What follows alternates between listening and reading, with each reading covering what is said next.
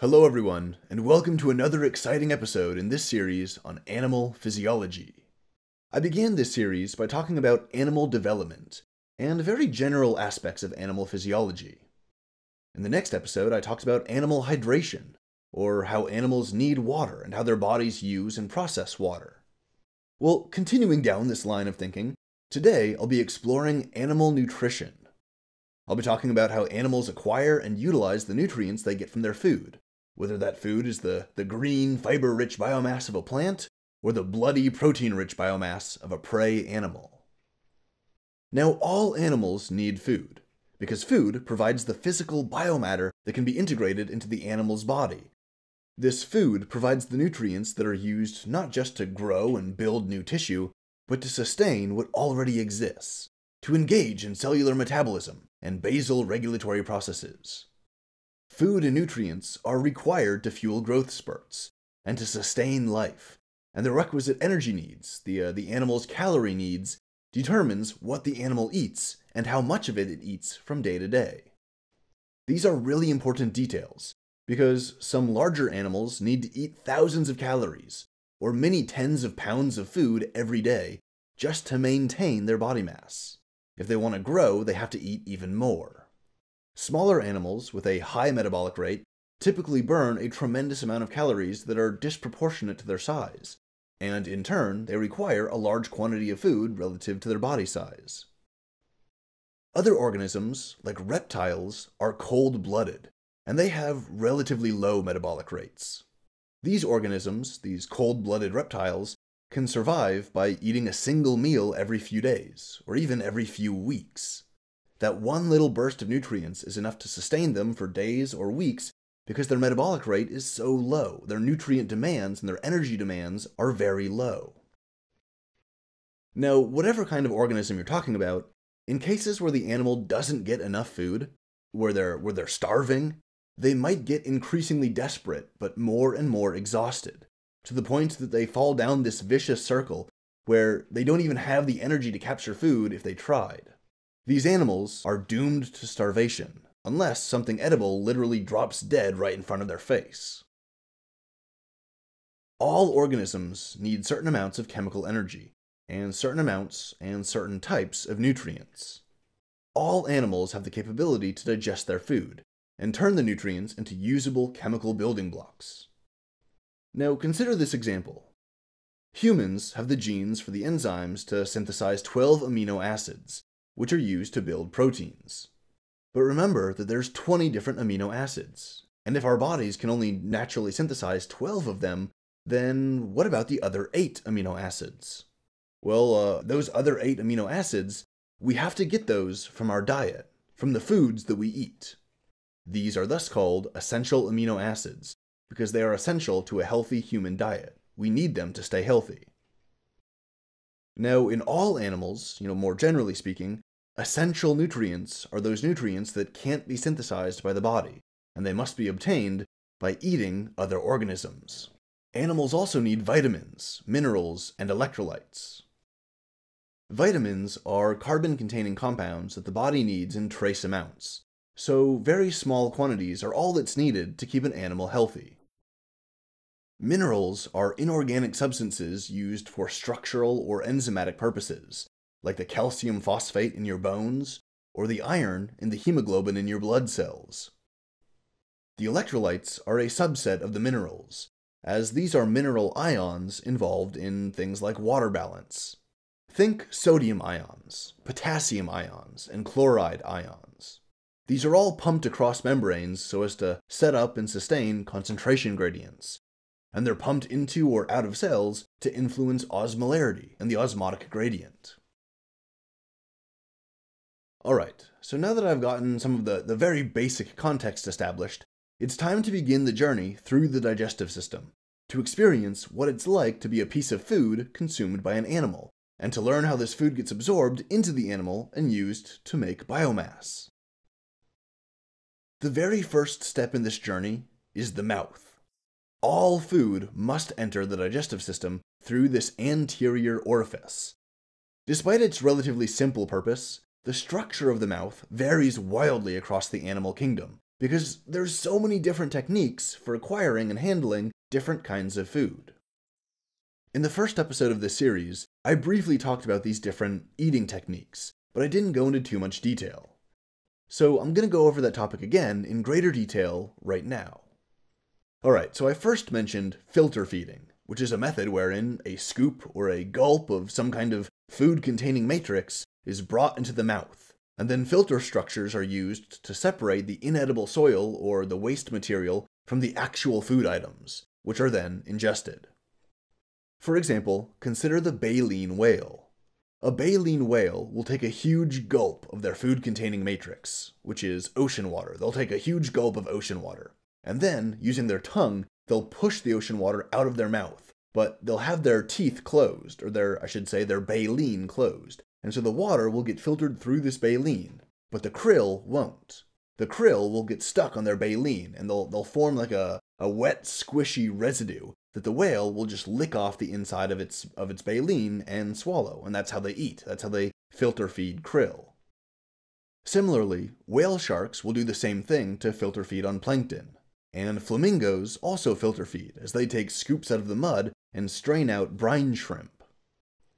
Perhaps the most simple and rudimentary filter feeding system belongs to the sponges.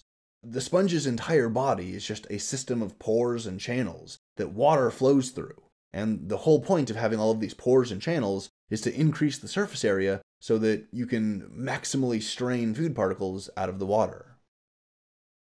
Then there's deposit feeding, or the eating of detritus, or dead stuff, and this usually involves the animal moving along the floor of the environment, through the accumulated layers of dead and decaying organic detritus, and eating that for food.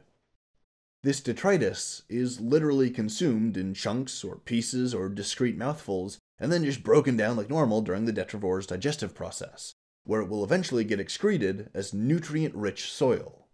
These detrivore animals include slugs and sea cucumbers, woodlice and earthworms, and all sorts of other such scum-sucking, bottom-feeding critters. And despite this relatively inglorious description, these deposit feeders are actually really important for ecosystem health. I mean, just consider earthworms, which help to break down detritus in the soil and produce more soil, that then feeds fungus and plants, which then support the greater ecosystem. So these detrivores, these deposit feeders, have a really critical role to play in the ecosystem. There are also fluid feeders, which literally get all of their nutrients by sucking up or absorbing the nutrient-rich fluids secreted by other organisms, like, for example, flowering plants. You have nectarivores, like moths, bees, hummingbirds, and some bats, which will consume this sugar-rich nectar right out of the flowers. There's another type of fluid-feeding bat called the vampire bat. The vampire bat is a hematophage, which is a type of animal that feeds off of the blood of other animals, like a parasitic worm, or a leech, or an arthropod, or some kind of lamprey, or a vampire finch, or the vampire bats.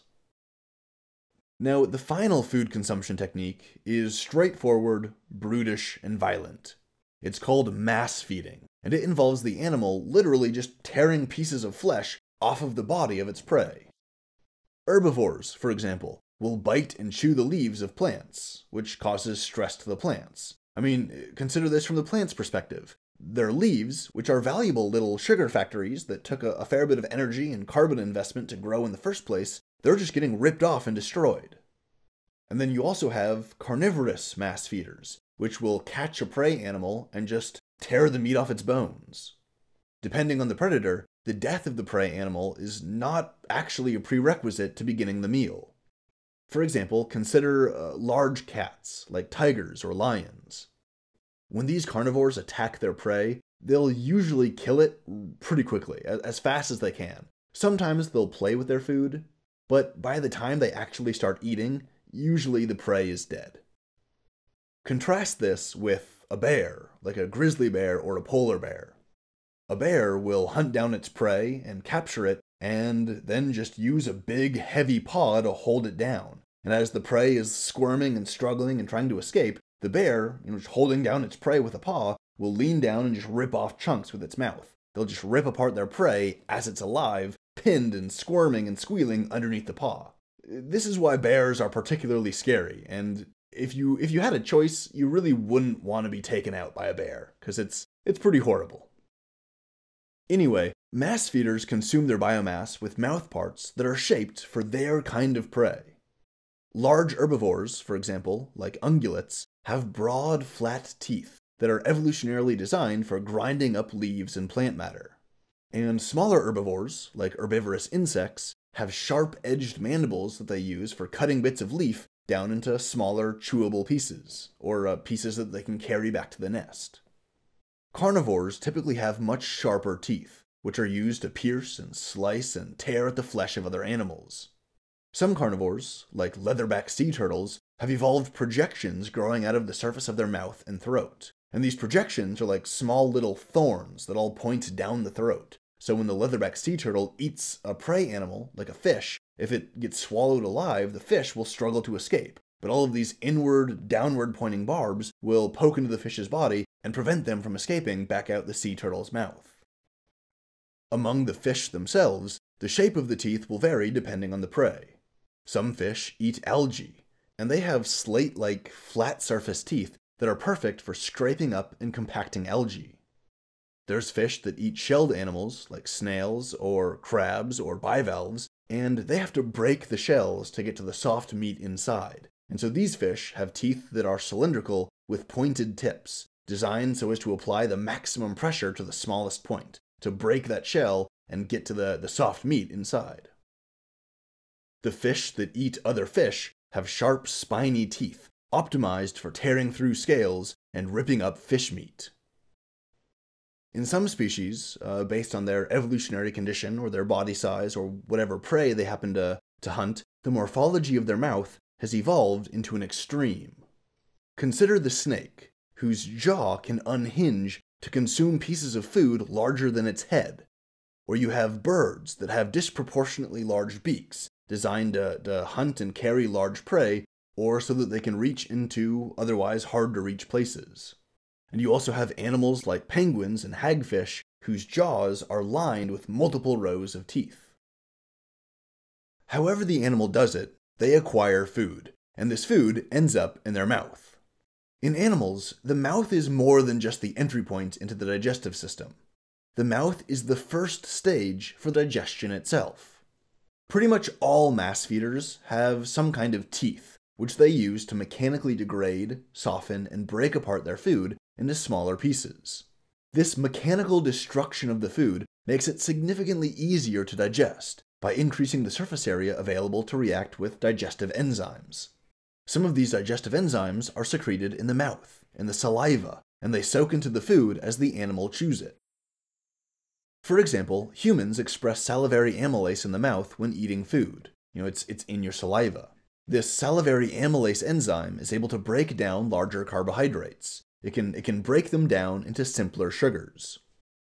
Humans also express an enzyme called lingual lipase, which basically does the same thing, but instead of breaking down carbohydrates, it does it to lipids.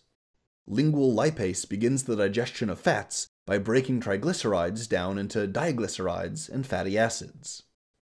So after handling the food with the mouth, after chewing and softening with enzymes, the food is swallowed. From this point on, the swallowed mass of food is called a bolus. The ground-up mass of leaf tissue swallowed by a little lizard is a bolus. So is the fish that gets killed and eaten by a sea anemone. That's the bolus. And so is the shredded, bloody mass of lamb meat going down the throat of a lion. That's the bolus. Even the nectar flowing down the gullet of a hummingbird can be called a bolus. Anyway, this bolus will be carried down the esophagus, partly through gravity and partly through some kind of peristaltic motion. The esophagus is the part of the tube that connects the mouth to the stomach. Alright, so if we return to that food tube metaphor that I used to describe animals in the first episode of the series, if animals are a food tube, then the esophagus is the part of that tube that connects the mouth to the stomach. In many animals, the esophagus is a relatively simple tube section that just tunnels deep into the literal belly of the organism. But in other animals, like most vertebrates, this section of the digestive tract has to coexist and cooperate with respiratory organs, like the trachea and the windpipe.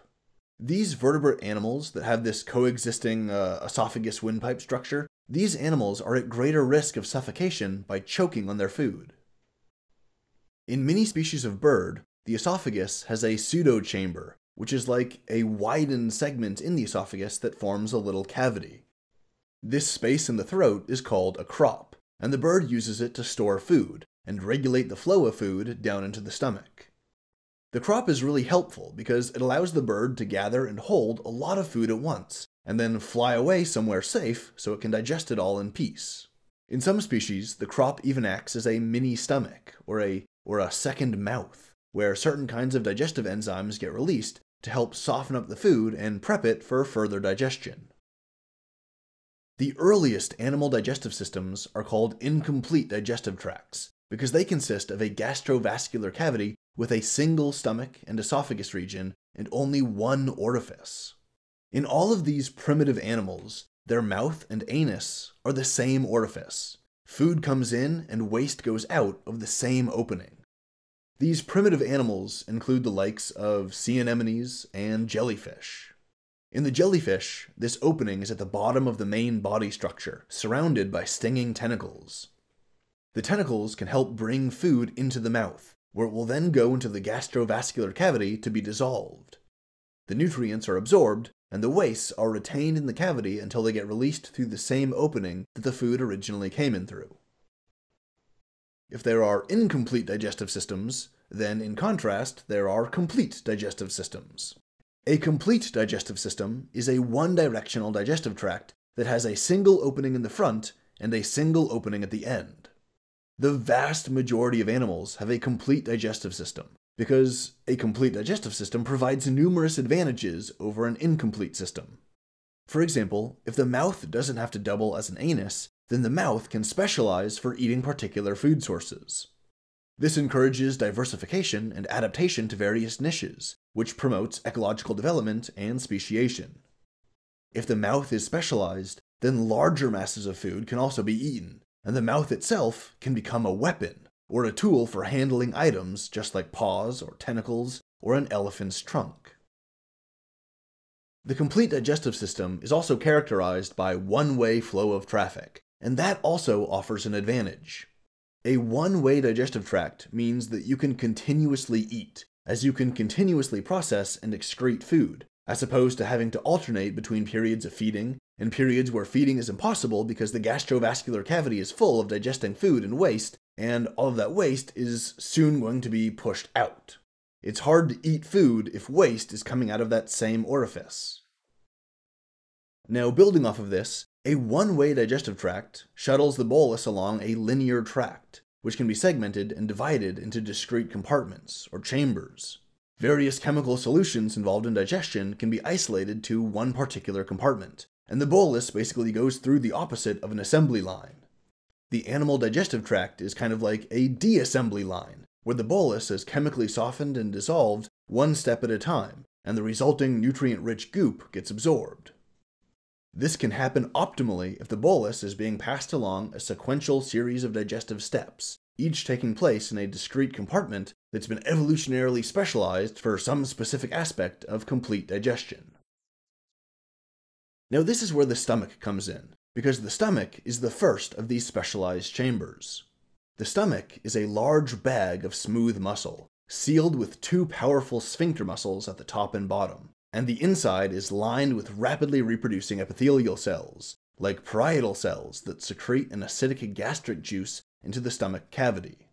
When food comes into the stomach, a few cells will produce and release a hormone called gastrin, which then stimulates these parietal cells to produce the stomach acid. The layers of smooth muscle wrapping around the stomach will flex and ripple, which mechanically stirs the contents of the stomach, churning the food in a pool of acid. The stomach acid itself is composed mostly of hydrochloric acid, which activates a protein called pepsinogen. The low pH is like a safety trigger that activates pepsinogen and turns it into pepsin, which is an enzyme that breaks the peptide bonds between the amino acid monomers in a protein. It's really important that the generation of pepsin is regulated by a pH lock, so that pepsin only exists when there's food that needs to be dissolved. Without this pH lock, without this regulation, pepsin would be activated randomly, or when it shouldn't be activated, and it will start to take apart the proteins in the healthy cells that produce it. In essence, the highly acidic environment of the stomach breaks proteins up into smaller polypeptide chunks, and it also helps to kill off many kinds of pH-sensitive bacteria that came in with the food. And perhaps most importantly, the highly acidic environment is a regulatory mechanism for the enzymes that help to break down proteins and other parts of the food. This regulatory mechanism is important because otherwise those enzymes would dissolve the animal itself from the inside out. And obviously that's bad. The animal doesn't want that to happen. Now, all animals need proteins, but they often get their protein from different sources. A carnivore is going to eat the body of another animal, and this other animal's body is going to be packed with protein, especially in its muscles. So it makes sense that the carnivore would have a stomach that specializes in breaking down peptide bonds and cutting proteins into little polypeptide chunks. However, other animals don't eat food that's rich in protein, like herbivores. The plants that an herbivore eats still possess protein, but relatively little protein compared to meat. The dominant chemical in plant tissue is cellulose, so herbivore stomachs have adapted to break down cellulose. Many of these herbivores, like antelope, cows, sheep, and goats, for example, are called ruminants because they possess a rumen, which is kind of like a large stomach. But instead of secreting stomach acid, the rumen instead uses symbiotic populations of bacteria that live inside the rumen to ferment and break down the cellulose. This rumen organ maintains an oxygen-free environment, and this enables the fermentation process. The bacterial fermentation of the plant matter produces fatty acids, which get absorbed for energy. Partially digested plant matter will get shuttled to an adjacent cavity called a reticulum, which is much smaller than the rumen, but it generally serves the same purpose. After dissolving in the rumen and the reticulum for a while, the plant bolus will get regurgitated back into the mouth, and the ruminant animal will chew on it some more to help break it down. This regurgitated, partially digested food is called cud. Chances are you've heard the phrase, chewing their cud. The phrase has various meanings depending on the context. For example, to describe someone who likes hearing themselves talk. And it originated with this barfed up, half-dissolved plant food getting re-chewed and re-swallowed to ensure complete digestion. Anyway, after the rumen and the reticulum, the twice-chewed, twice-digested bolus is moved into a third cavity called the omasum, where some of the water and mineral nutrients that are present in the bolus will get absorbed. It's only at this point, after this involved process, that the bolus actually makes it into the ruminant's true stomach, which is called an abomasum. It's only here, in the abomasum, that the ruminant uses its own digestive enzymes to break down food, as opposed to relying on some symbiotic bacterial population to break it down for them. So a few minutes ago, I talked about how many species of birds have a crop, which is like a space in their throats where they can store food. There's another organ in the bird's digestive system that is unique, and it's called the gizzard. The gizzard is a modified type of stomach, but it does not use particular enzymes or symbiotic bacteria to break down food.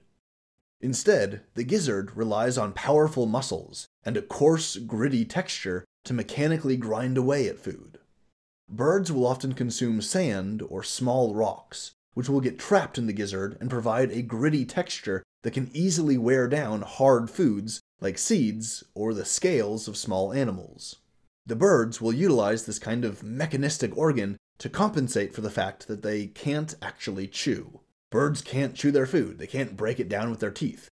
So to make up for this deficit, they have the gizzard, which uses sand and rocks and powerful muscles to grind and break down the food kind of like sandpaper.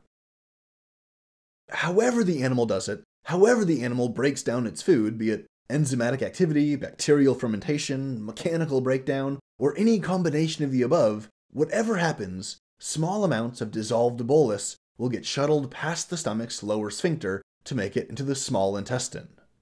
However, the small intestine is rather delicate, and so all of this incoming food, this incoming bolus, it's more of a fluid at this point after it's been broken down by the stomach, when it comes into the small intestine, it's called chyme, and it's soaked in really acidic gastric juices.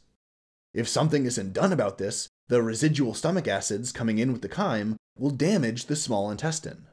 In response to this problem, the animals evolved to secrete a basic chemical that neutralizes the stomach acids.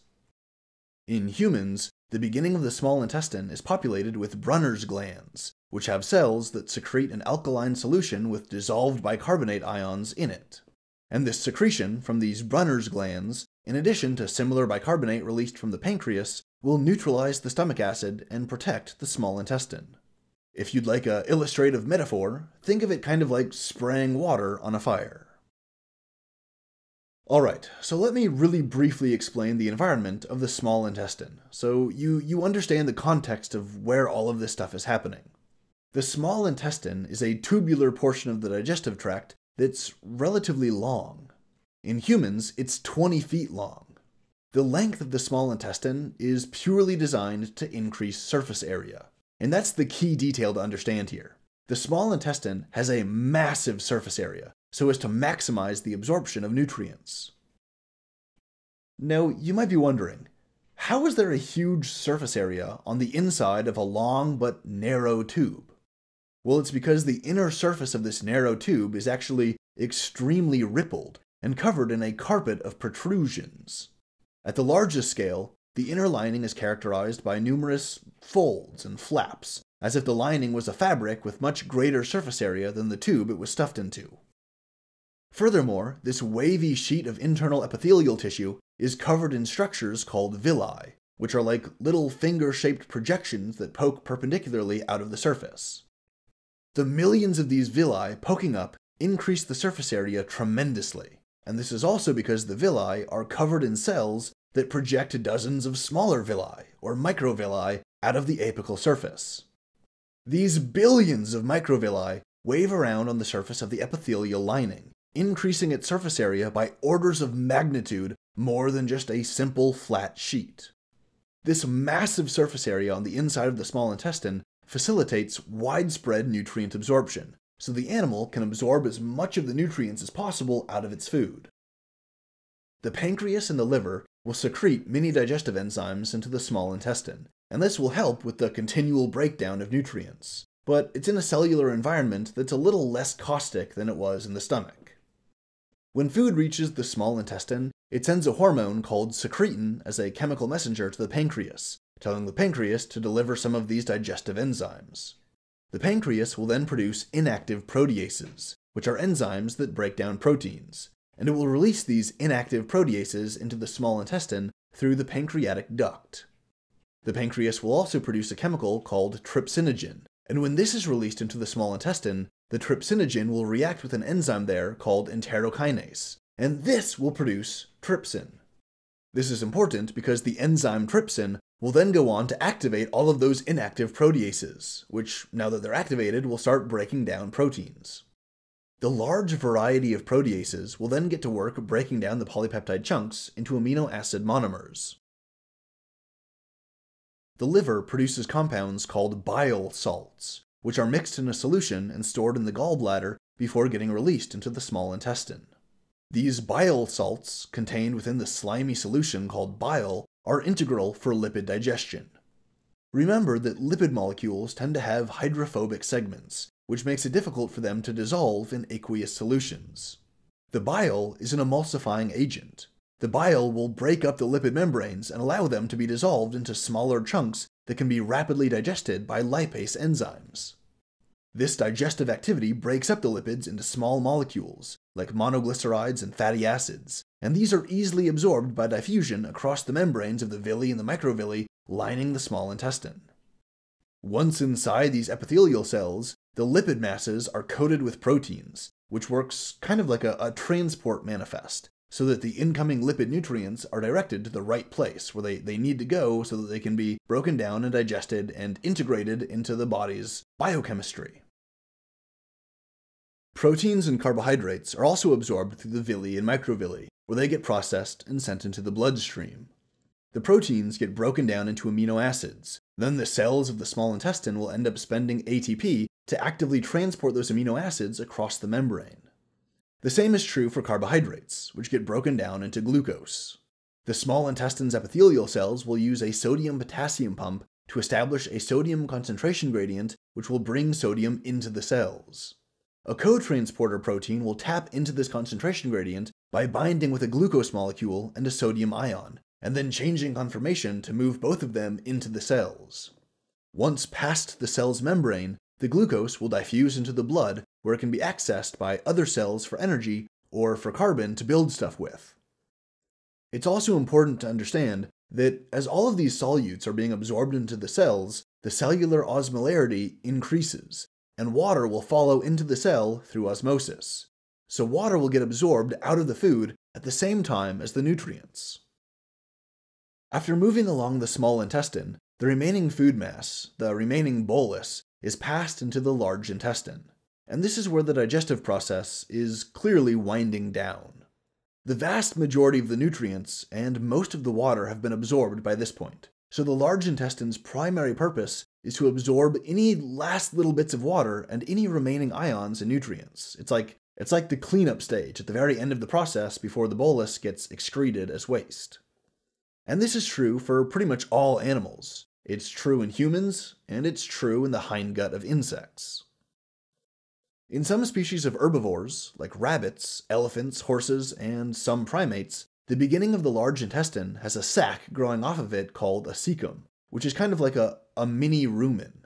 The cecum contains symbiotic bacteria and protists that help further break down cellulose. Humans have a cecum, which is the first little pocketed area of our large intestine, and coming off of it is the appendix. The appendix isn't vital to life, which means that it can be removed, but it is believed to serve an important function. The appendix appears to hold a wide range of symbiotic microbes, and it works kind of like a seed vault for helping to keep the intestines populated with a healthy gut biome. So if the organism were to get some kind of disease that causes, for example, diarrhea, that leads to it flushing out its gut and removing a lot of its gut microbes, removing a lot of its gut microbiome, the appendix, with its reserve populations of bacteria, can reseed the intestines, or recolonize bacteria throughout the intestines. The final stages of digestion take place at the very end of the large intestine, or at the end of the hindgut, where the remaining biomass is generally composed of waste. This waste is compacted and compiled into a dense mass of feces, which is then removed from the body through excretion out of the anus. This represents the complete journey of food through the digestive system of an animal, from recently captured prey organism, ingested through the mouth at one end, made into a bolus, dissolved into chyme, compressed into feces, and excreted out the other end. The process of digestion works to extract as much of the nutrients out of the food as possible, and these nutrients, be they proteins, lipids, carbohydrates, mineral ions, or whatever else, they're all allowed to diffuse into the bloodstream. The blood, or the hemolymph in the case of insects, circulates throughout the animal's body and saturates its tissues with these nutrients. The tissues, the cells that work to keep the animal alive, they absorb these nutrients and use them to build new proteins, new membranes, new carbohydrates, all new stuff that the animal needs to perpetuate itself as a healthy biochemical superstructure. Alright everyone, that's about it for animal nutrition. If you're really digging this series on animal physiology, then be sure to subscribe to the channel so you don't miss the next episode, which will continue the fun of animal physiology by exploring animal sensoria. I'll be talking about all of the different kinds of sensory structures that animals have evolved to detect the world around them, including eyes and ears and noses, and proprioceptors and pain receptors, to organs that can detect magnetic fields, and even ways that animals can perceive the passage of time itself. If that sounds at all interesting, and trust me, it will be, then be sure to check it out. If you want to support the podcast in other ways, then check out the store, or become a patron at a tier of your choosing. If you don't quite have any money on hand to support the podcast, that's okay. You can support the podcast in other ways. Share some of your favorite episodes with your friends, or tell your friends and family about the channel and let them explore it on their own. Anything you do to support the podcast really helps, and I really appreciate it. And as always, thanks for listening.